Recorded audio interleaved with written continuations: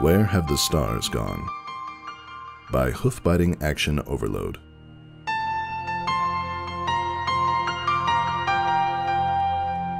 Celestia wakes. She breathes heavily. The shadows of her dream are quickly fading, but some linger. She still sees them, still feels them. She sees Luna fall, and she feels the heavy anguish that will smother her for 1,000 years. It is dark. For a time, she does not know where she is. Is she on the sandstone plain where she first saw light? Is she in the cave behind the waterfall where Luna learned to walk? Is she in the forest where they helped the deer with a broken leg? Is she by the seaside village where the frightened ponies drove them away with sticks and rocks? Is she in the desert city where nobles first knelt low on the ground before them? Is she on the green fields where columns of ponies crashed upon each other as she and her sister quietly watched on?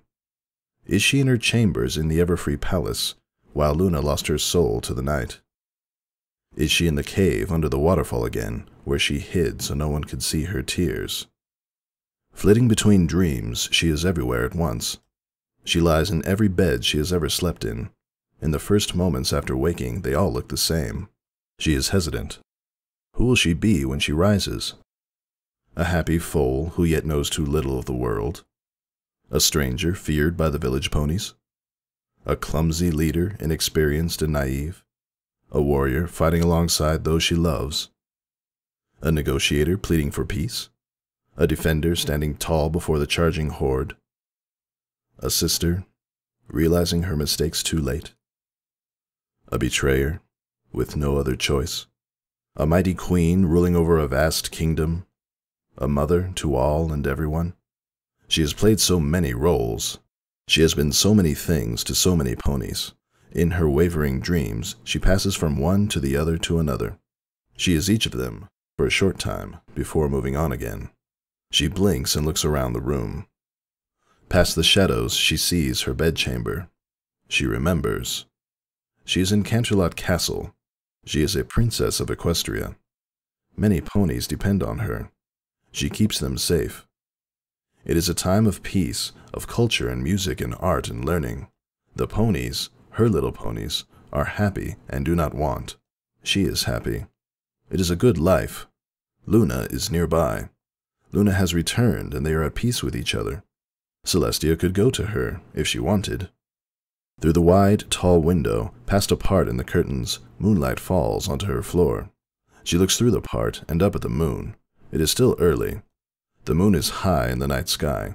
It is not yet time for the sun to rise. She should go back to sleep. Celestia lies down, but she does not close her eyes. Luna is nearby, in that very same castle. Celestia reminds herself of it again and again. She whispers just loud enough to hear her voice. Luna is nearby. Celestia could even go to her if she wanted. But how can Celestia know? In the night, her dreams and memories look too alike. She has dreamed of Luna's return too many times. She has lived through 100 homecomings, and 100 first embraces, and 100 tearful apologies. Celestia has lived through the old mistakes, too. She has dreamed them. She has neglected her sister more times than she can count. She has ignored her sister's jealousy and waved off her rising resentment. She has thought of all the things she could have done differently and lived those as well, all the different directions time could have taken her. She has done so for a millennium, and after a millennium she no longer knows which are dreams and which are memories. Celestia's memories are old. They are twisted and confused with time, faded and fickle with age. Celestia remembers Luna's return, doesn't she? Yes, and she remembers seeing Luna before going to her chambers that same night and wishing her a good night. But Celestia remembers dreaming of those things. She rises out of bed. Her heart beats quickly. Her breath is shallow. She leaves her room, not bothering to fix her mane or put on the royal regalia. Outside her door, her private guards jump and quickly straighten their stances. They nod to her, but she does not nod back. What do they call themselves now? The Royal Legion? The Equestrian Army? She does not know the guards who stand by her door. She has known too many of them. How many guards have stood beside her? How many have fought beside her? How many have died for her? How many has she seen fall and then forgotten? She looks at the guards by the door, and she sees them all at once. Her breath catches. She turns away. She must see Luna. She must touch her sister's cheek with her hoof to know for certain that she is returned. Celestia gallops down the hall. As she runs, the hall changes. She runs through the Everfree Palace. Now she runs through the Ironhoof Fortress. Now she is running through the Aces Manor. In her memories, they look so similar she cannot tell the difference. But the Everfree Palace was destroyed. She only walked the halls of the Ironhoof Fortress after its walls had crumbled. The Aces Manor, never built past its foundations, burned a millennia ago? What did she dream, and what did she remember? She must find Luna. She runs faster. The beating of her heart is loud in her ears. She gallops down the hall. Celestia bursts through the doors of the lunar court. She looks to the throne, but it is empty. A burning lump of bile rises in her throat, and she swallows it down. If Luna had returned, she would have been presiding over the lunar court. A few scattered ponies, guards, and castle staff look up at her in surprise.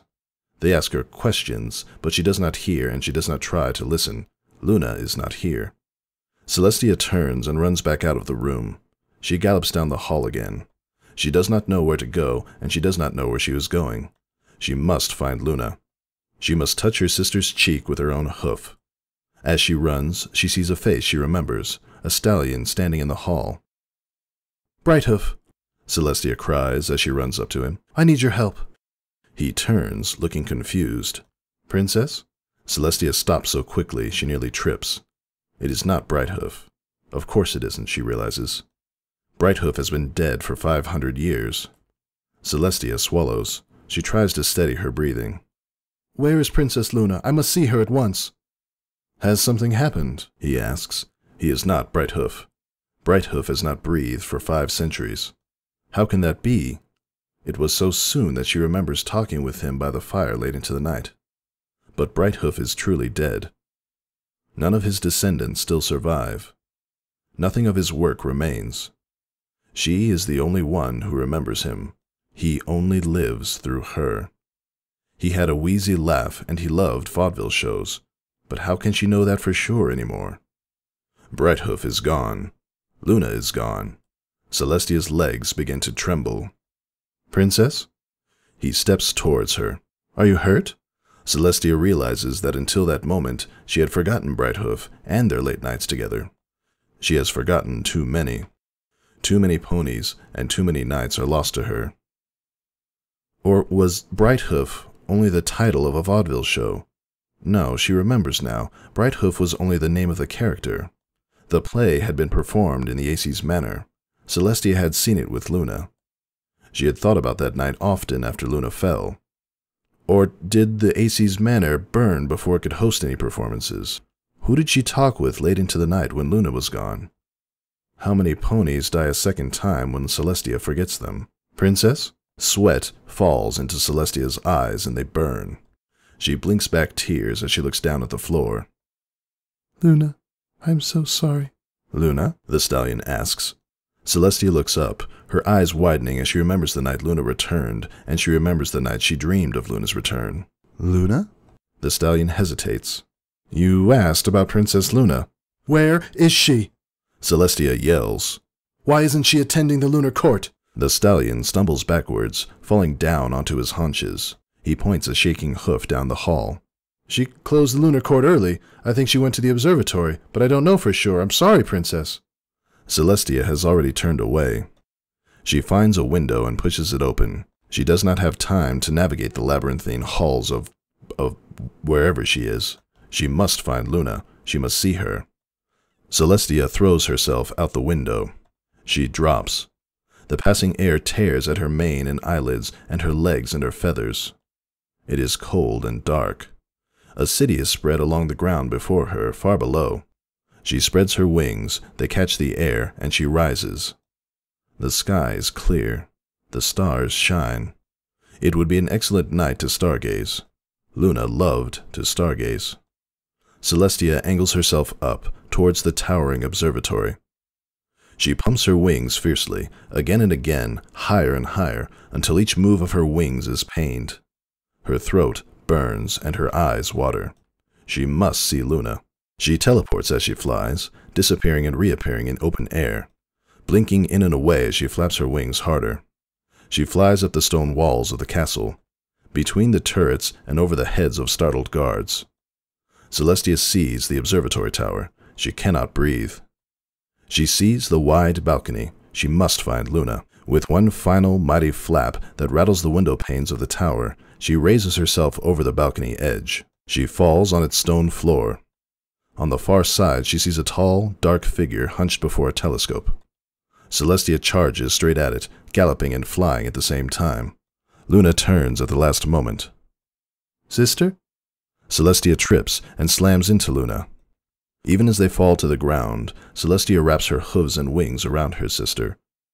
She pulls Luna close. She feels Luna's warmth and hits the stone floor. They roll across the balcony until Luna comes to a rest on top of Celestia. They lie together on the floor of the balcony. Celestia holds Luna close to her for a long time, her back aching. She feels Luna's breath and her heartbeat, and Celestia knows she is real. Celestia's breath calms. "Sister," Luna finally whispers. "What is wrong?" Celestia reaches a hoof up and touches Luna's cheek. Luna's dark, piercing eyes look down at her. Luna pulls back and steps away. She kneels down, looking concerned. "You haven't hurt yourself, have you?" Celestia suddenly feels very silly. All that useless worrying and fretting, like a mother sending her foal off to school for the first time, and of course Luna hadn't gone anywhere. She blushes as she thinks of what she has just done, running wildly all about the castle and scaring that poor stallion.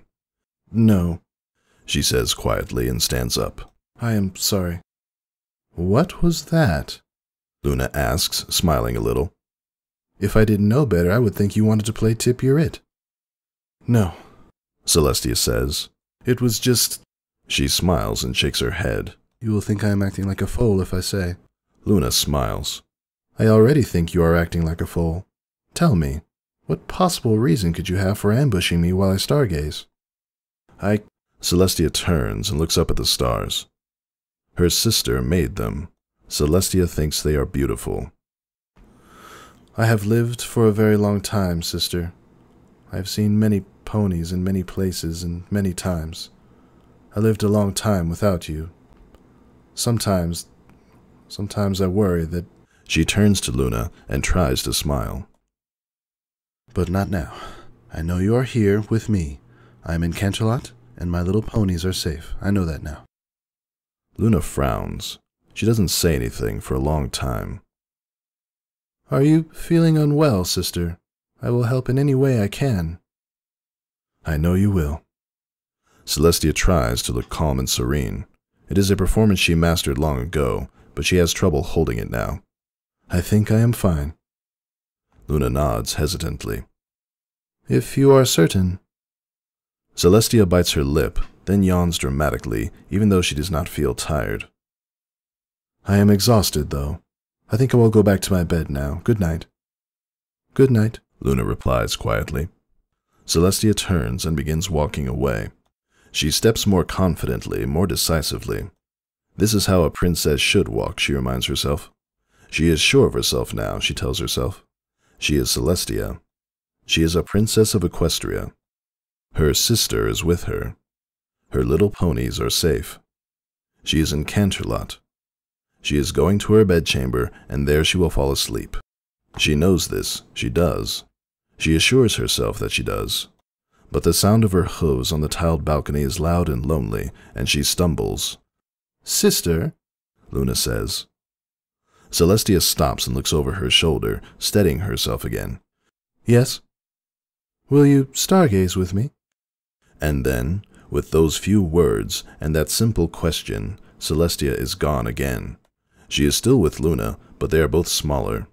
They stand on the edge of a cliff. Far below them, a dense forest is lost in the darkness. No lights of cities, or towns, or villages, or campfires shine anywhere in the darkness. They do not look down. They are looking up at the stars. They sit close together so their sides touch. The stars have changed. They have moved across the skies. The oldest have faded and gone. The youngest have just begun to shine. Celestia has seen constellations break apart and come together. Where do the stars go when they plunge into darkness? Celestia looks up. She does not know these stars. "It has been too long," she replies and walks to Luna. They sit down beside each other and they tilt their chins up. They do not speak. They do not need to. They both remember, and because they both remember, they know it was not a dream. It is quiet, and they are together. Celestia looks sidewise at Luna. She sees many Lunas, all the different Lunas she has sat beside and looked up at the stars with.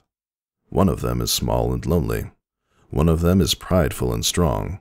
One of them is jealous, and her eyes burn with hate. "Sometimes when I wake," Luna finally says, looking at the moon, "I think I'm still there. Sometimes I think I'm in other places, in other times." "I know," Celestia says. Luna still looks up at the moon. "Sometimes I try to remember my past lovers, and I cannot think of what their faces look like. I worry I never will again. Do you remember Primrose?" Celestia looks up at the unfamiliar stars. "I do not remember that name. Perhaps I only dreamed him then," Luna says. They do not look at each other. They only look up. They do not speak. A cold breeze passes across the balcony and pulls at their manes. Celestia spreads one wing and wraps it around Luna. She pulls her sister close so their sides are pressed together. Celestia feels warm. She nuzzles her sister. "You are here now," she whispers. "We are both here now." Luna rests her head on Celestia's shoulder. In that moment, Celestia knows just where she is and just where she is supposed to be.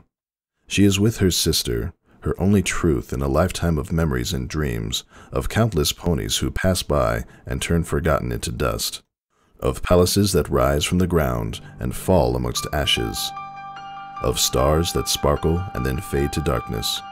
She holds on to this single moment of clarity for as long as she can.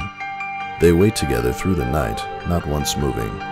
They watch the stars shine above them. They listen to the wind pass over the turrets. They see the moon descend behind the mountains and the pale light wash away the stars. All through the night, they sit together.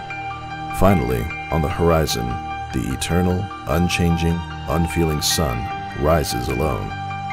Celestia rests her head against Luna and closes her eyes.